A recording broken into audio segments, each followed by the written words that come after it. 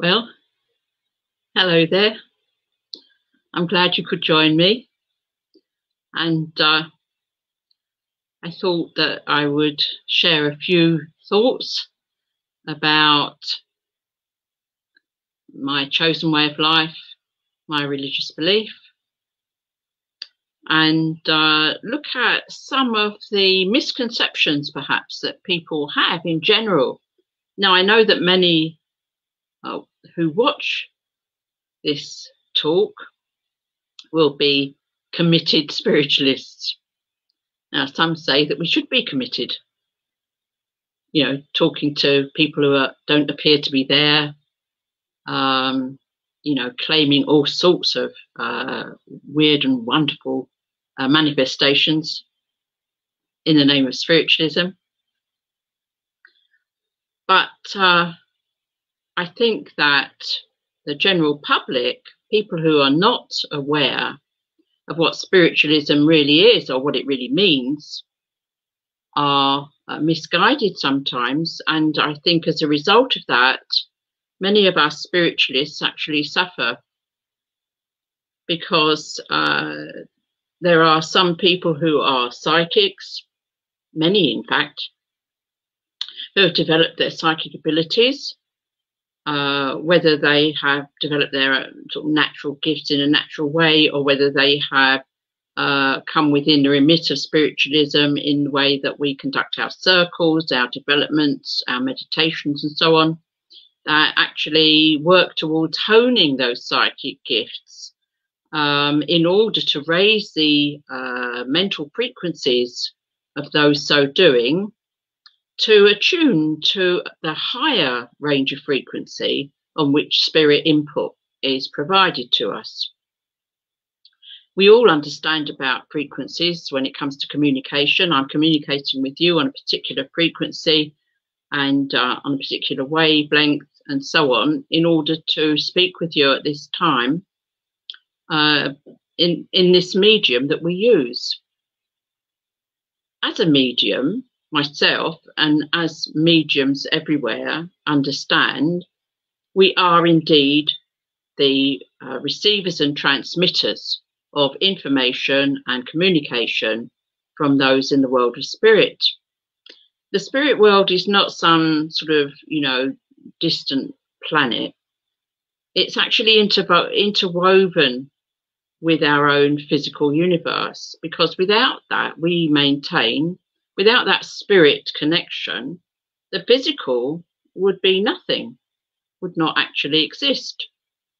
And if you think about that, if you think about the great spirit that we call God, who imbues everything, that's actually how it all works.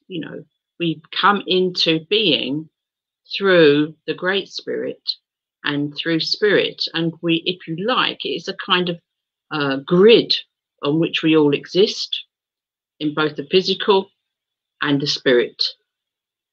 And there are people at the moment, I was appalled actually, when I was had my attention drawn to a particular group site, on social media. Everybody has now access to the whole world, really, in a physical sense. And through our spiritualist practitioners, and indeed our psychic practitioners, are also able to have that contact made with them through this same medium. Spiritualist, what have always been considered spiritualist practices. But I was so surprised, I think that's a mild word to use, when I saw some of the offerings on one particular site that called itself Spiritualist. I think psychist would probably be a better word. I'm not decrying anybody's way of life, their chosen lifestyle, but where it actually impinges and damages something that I hold dear and something that millions of people actually hold dear, and that is spiritualism, I feel that I have to say something about that. And I thought, what could they call themselves if it wasn't spiritualist? Because spiritualist, as we know, has been a very misused term ever since it became common parlance. So way back in 1848, when we decided that modern spiritualism was born, the word spiritualist became very quickly intermingled with the word medium or psychic. So people talked about going to see a spiritualist. They still do.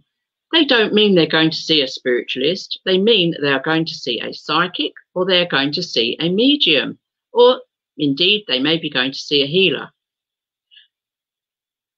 The word spiritualist should then be affixed to that if they are indeed a spiritualist, if they adhere to the principles of spiritualism. And of course, there are many of those, but they all roughly say the same thing, of course, because there are all sorts of spiritualist groups. But our main principle for all of us is that we agree and believe that there is an infinite intelligence, a great designer, God, and we believe we are all one, that we are all in one family of humankind. And we believe, of course, that life is eternal and is given to every one of us as a birthright. Well, they're the basics of spiritualism. And also this idea that we also work on a vibration of unconditional love. Love is not best expressed by cursing or aggressive language, or saying unkind things under the banner of spiritualism or being a spiritualist. And that's why I felt that perhaps we ought to look at who calls themselves spiritualist and whether we should be looking at educating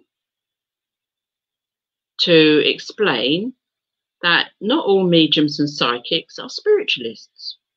And indeed, those who take the work and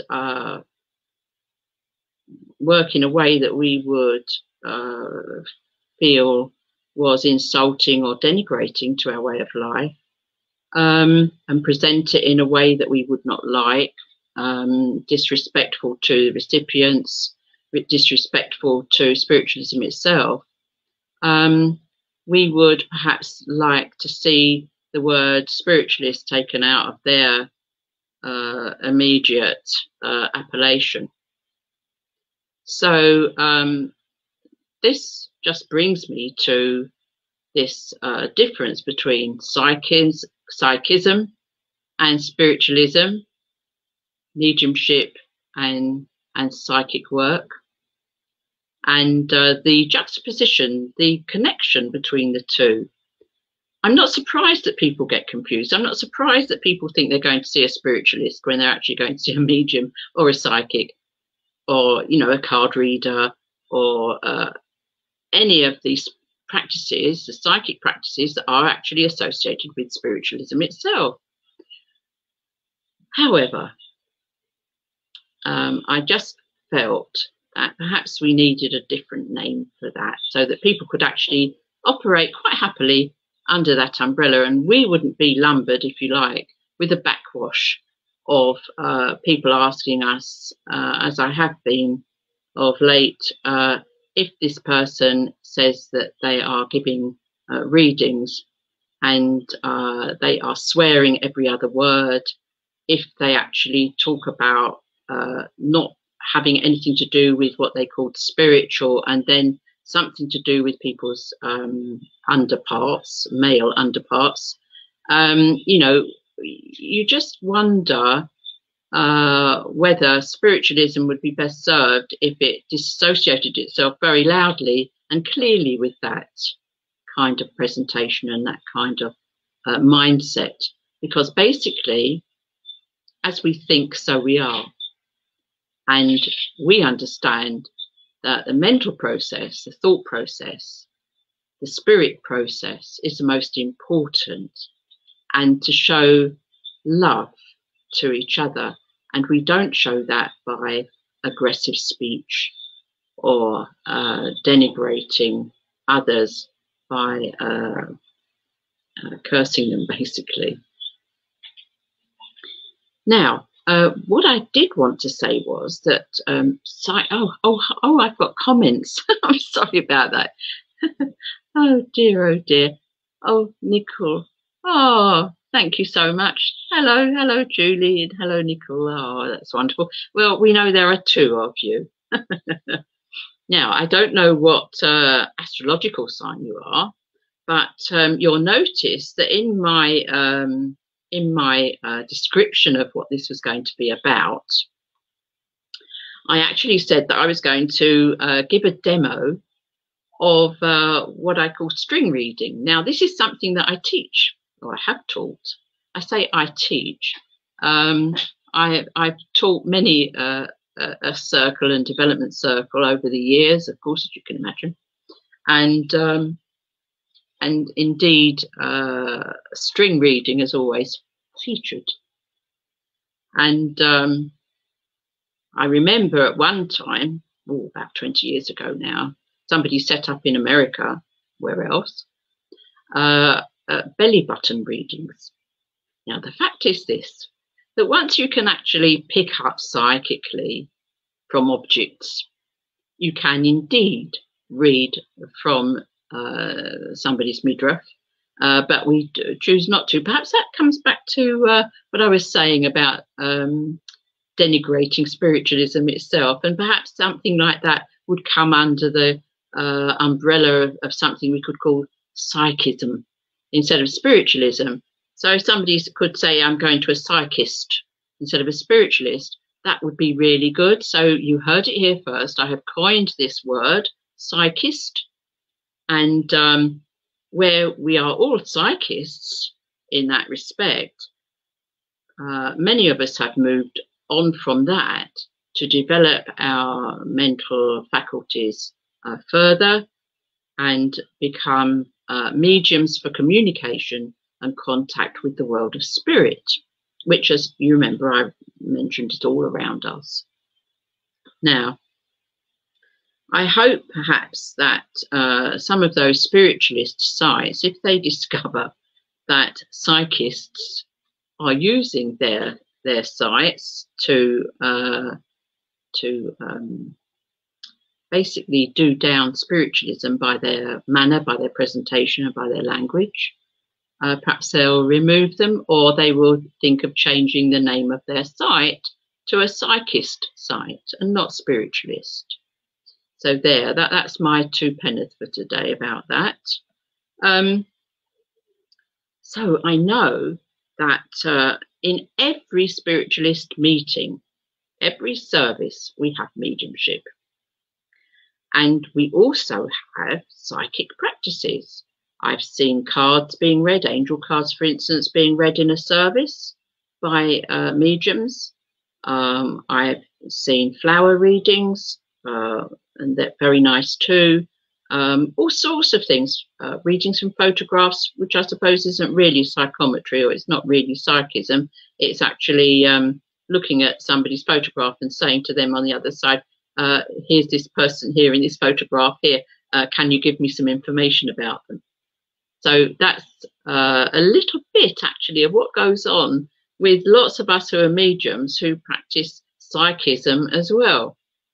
Now, I talked about demonstrating string reading for people born under particular astrological signs.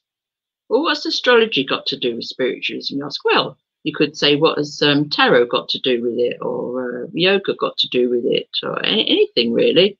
As long as, I say, as long as it burnishes the name of spiritualism and doesn't tarnish it, that I think is the benchmark. That's our linchpin.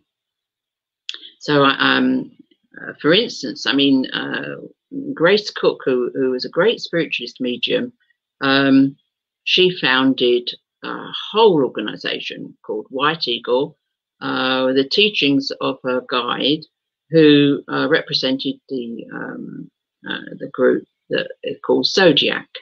And of course, they have a lot to do with astrology, yoga, other Eastern teachings within their own.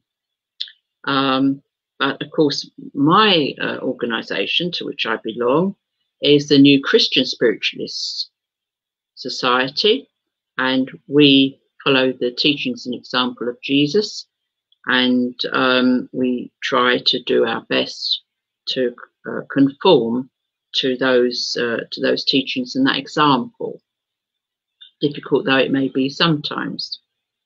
Now then, I have said, haven't I, that I would give string readings for people born under Capricorn, Cancer, and Virgo. There. So you might ask, what are string readings? Well, I cut 3 pieces of string. Here we are. I've sort of balanced them on this, you know, my usual thing here. We've got three pieces of string. There you are. So those of you who've been in my circles will all recognise this. Some of you would even remember using laces out of your shoes where we didn't have string to hand, where Spirit suddenly prompted me to say, well, right, they're going to learn string reading. Well, and I've said, I haven't got any string. That's all right. Shoelaces. So we've actually read shoelaces. And one adept, bless him, is now passed to the world of spirit. Our one-time vice president of our church, John Cox, was very good at this. I have pictures to prove it. Now, here I am with all these strings, right? Now, what we do, I won't bore you too much because this isn't a development circle. It is basically people who would like to have a message, I'm sure. There we are. In fact, I have got, right, I'm being reminded, there are videos. There's a video of me teaching string reading on YouTube. So there you are. If you put in Lynn Gibb-de YouTube string reading, it should come up. There you are. So that spares all those who are interested in receiving a reading from actually learning how it has to be done. Right. So I have said reading for you if you are born under the sign of Cancer, which is June the 21st to July the 22nd. A reading for you if you are Capricorn, and that's December the 22nd to January the 19th. And also Virgo, and that is August the 23rd to September the 22nd. And you might be interested to know, for instance, I see, I'm sort of thinking about doing this work for you. I'm also getting instructions from behind me over there, telling me what I should be doing, because nothing without God, nothing without the help of my spirit helpers and guides. And we'll start then with Cancer, and I'll pick up a piece of string. Here we are. Wonderful. I'll put these 2 bits down here. There. Now, here's the string, right? It's a very perfectly innocuous piece of string. I just unravelled it from the roll that Kathy had bought, and probably for tying up flowers or something, but I've commandeered it. So here we are now then. I shall put a little bit of fluence in it and ask, and again say this is for those born under the sign of Cancer, right? And then I shall throw it, and I don't know if you can see that. There's a lot of light. Now, Cancer, you are a water sign, that's to start with, and you are exceptionally emotional. You can see that by all this, you know, turbulence here, if you like. If you can see that, yes, you can. I think you can see I don't know if perhaps I can close off a window curtain here. There we are. She said, slowly getting up to do that. There we are. Now coming back. Oh yes, there we are. You can see that a bit better. Now you can see all that turbulence, you see. So water sign, you're exceptionally emotional and ultra sensitive there. And your intuition is to the fore, and you certainly know what you like and what you don't like. And water signs give you a deep understanding of other people, and you always support your loved ones there. So that is generally thought to be true of all those who are water signs, and that includes, of course, Cancer. Now, I've thrown this, and I'm going to take this end as your beginning and tell you that it's showing me that you had a reasonably prompt birth, that for a little while you seem to be okay. You seem to be fairly reasonably all right with life. But then I'm seeing here that it took a turn, and you basically went off a tangent because it's sort of gone round in a circle. So you should recognise this, that perhaps as a very young teenager, you didn't really perhaps go in the way that you would have preferred or other people wanted you to. So you actually, went off on your own, but came back to it eventually and got back on the right track. But then, oops, off you go again. Look at that. That's an absolute mountain there. You've had to get up somewhere there. I mean, I'm saying sort of late teens, early 20s there. You've had a mountain to climb, or at least it's been a little hill, and it's not always been pleasant for you.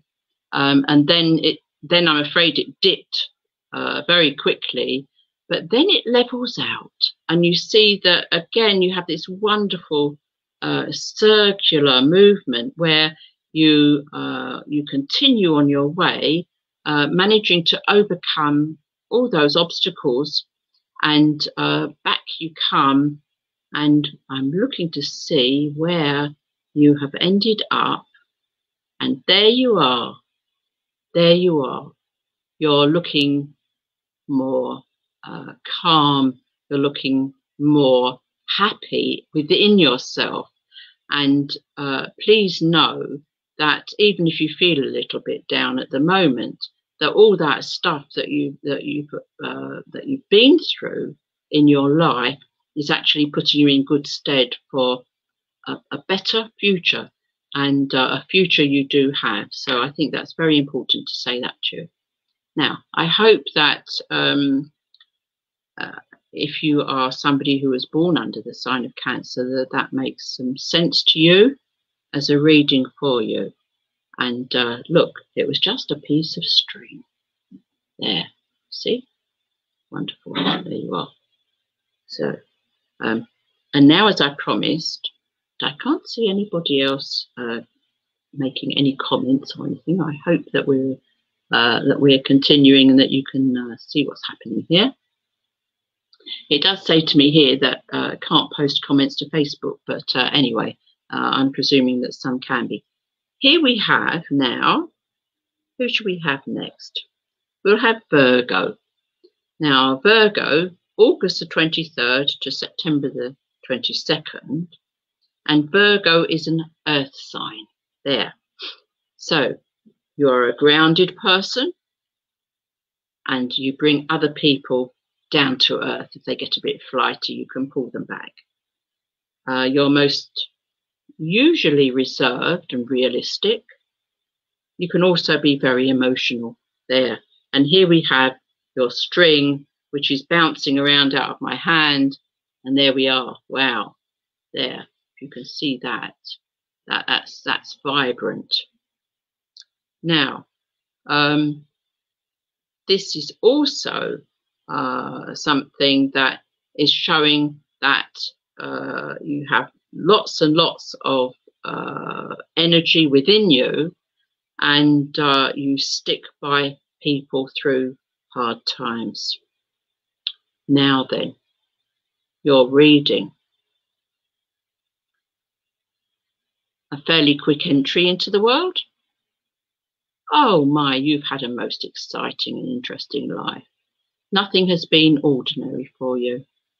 Now, I know that this may seem a generalization, but I can really see all the twists and turns that your life has taken, and how you have been affected by other people, and you've tried hard to hold on to a sense of you know, down-to-earthness when sometimes it's been very hard. And I can see also that there is a love of music here. I can see music there. I can see a love of movement. I can see a joy in life, and you love to look on beautiful things, and you love the landscape. I also see hills and beautiful scenery associated with you, and it's something that in your life you would dearly prize. You love nature, and all of that is there. Beautiful, beautiful sense of life and the reality of life, and even the hard times for you have been offset by people that you've been able to feel something with, and to feel sympathy for. And you're somebody definitely who always thinks about other people before yourself. In fact, too much so, I would say. Leaving yourself open. You leave yourself open a lot. And of course, as you know, this is a motorbike village, so you're bound to hear some of that going on. Now, I would also say that you have people that are very dear to you that are, of course, on the other side, and you feel their loss very greatly, and that this way of life fills that need. And it's wonderful because you're always sort of feeling to yourself, I miss them so much. I know they're there, and I just wish that they were still here. And, you know, it's very difficult, but you are indeed a lovely person. And I'll just say to you that where you are now, there you are. You see, I'm looking at this string to see where you're ending up, because it's almost hidden. There, let's take that. There, you're just, yes. Wow, you've done a sort of a victory roll here. Now, can you see this? Maybe you can't, but there's so much light here. But certainly there's this beautiful loop, the loop, and where you are at the moment is on the way up. There. If I could only show you that properly. No, it won't let me, but it's here, and it's showing you looping the loop and coming back up there. So I hope that you've enjoyed that. It's very hard for me to actually continue without knowing if anybody is actually watching or not, but we'll continue anyway. And it keeps telling me that comments can't be posted or whatever. There. And then there's a little thing there saying having issues, ? Well, I'd rather not even go there. Oh, Angie. Oh.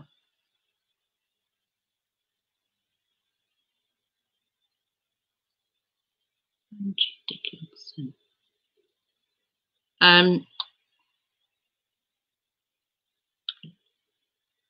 I'm actually going to do another string reading, and this is because this is a demonstration of psychic work.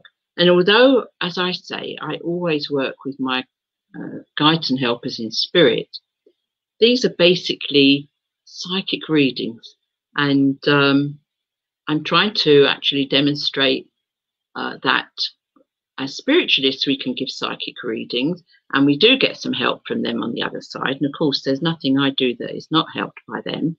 But this is just demonstrating that. So Angie, I can tell you that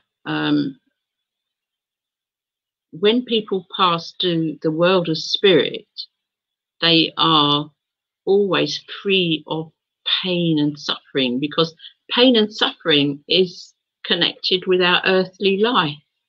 It's not connected with our spirit life. Our spirit is free of pain and suffering. Our spirit, it soars. You know, the spirit can't be destroyed. It can't be hurt. I'll talk more about that in a minute, but let us continue with the string reading. And here we have, now what did I say it was going to be?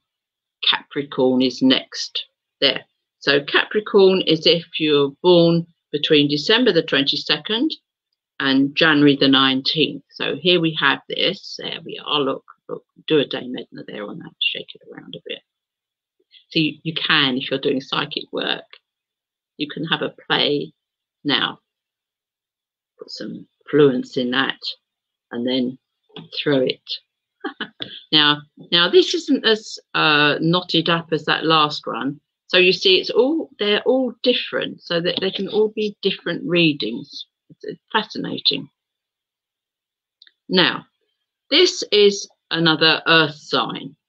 So there you are. You have somebody who is practical, who loves nature, animals, and connected to our material reality very much.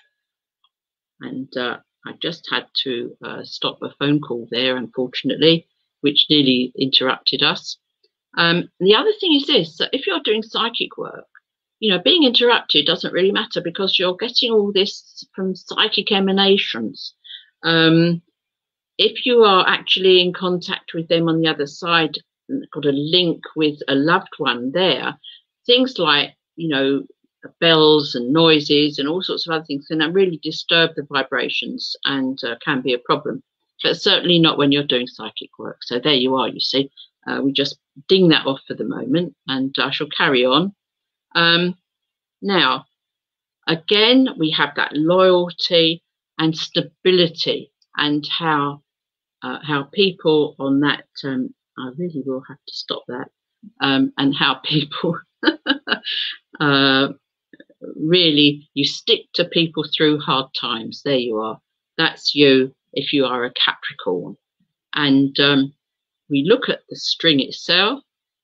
We see that you popped into this life. You had a fairly smooth first little while of it, and then it went even better, but then it sort of sunk down again, and things weren't as easy. Well, I think it's probably when you first realised that you were in the world and that things weren't always what you would like them to be. So somebody who would be somebody who likes things to be nice and get upset when you realise that things aren't as nice as you would like. And I think that happened to you as you were growing up. And then it seems that you had a long period of perhaps stability yourself, perhaps early teens, and then suddenly it all went up in the air. So there you are. And you basically had to decide what you were going to be doing, how you felt about other people, how you felt about your family. All those things mattered a great deal to you. And in fact, deep down, because you're probably quite reserved about that, still do. And certainly I see this really coming around to a situation where you really, really love somebody. And this string reading isn't telling me whether that was something that the other person felt as well, but certainly this love has kept you going all your life. And I feel that you have been able to use that feeling of love to do good things in your life. You're somebody who would be known for doing good work. And I know that if there was anything good that you could do, you would do it. And even to the point of, I'm going to stop that. Stop that.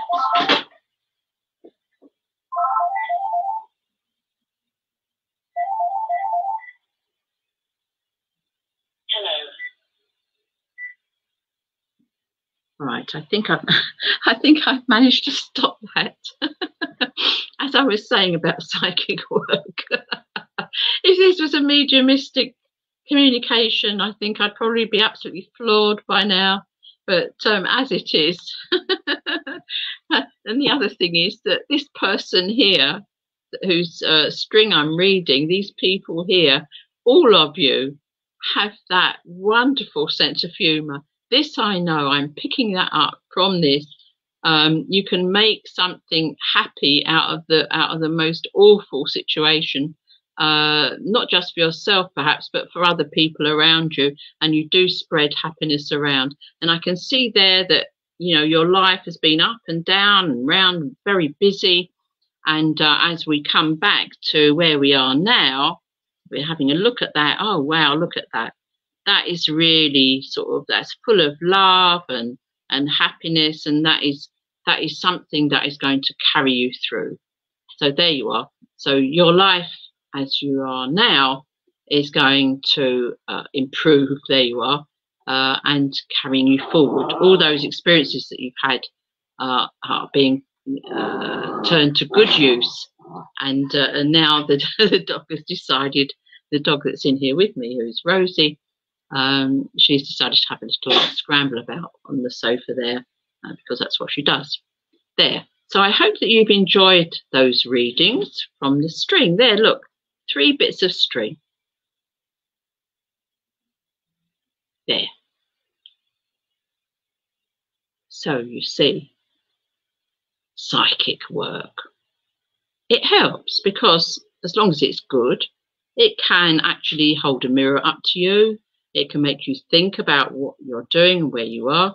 We're talking about linking into astrology, which is another aspect of our life here. It's a physical life, because the planets and the stars are physical objects in a physical universe.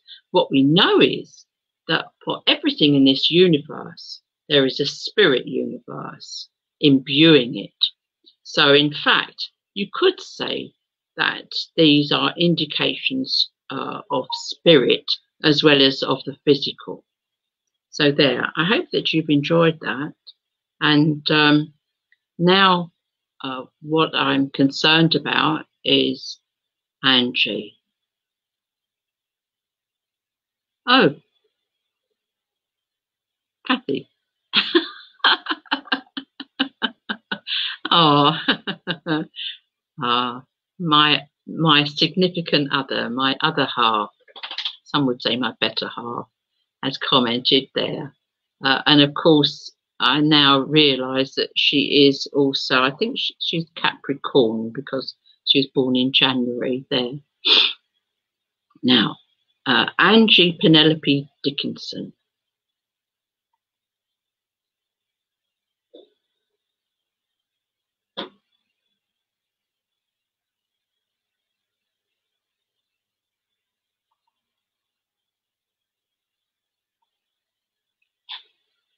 You're talking about somebody who is now past spirit. You're asking me if she's happy and out of pain. Don't know who you're talking about, Angie,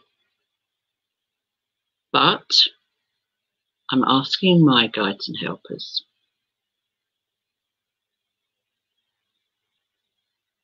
I'm seeing fields of flowers. So obviously this is a lady who loved flowers. I see a lot of blue, which is of course healing. And I feel that a lot of healing was given. Now, would you like to, Angie, would you like to let me know any more, or all of us, so that we can follow message? I can assure you, as I would assure everybody, that our life is continuous after this life, that when we pass away or when we pass over, we are never on our own. Somebody always comes for us. There's always somebody there. And millions and millions of testimony prove that people who are lying on their deathbed suddenly perk up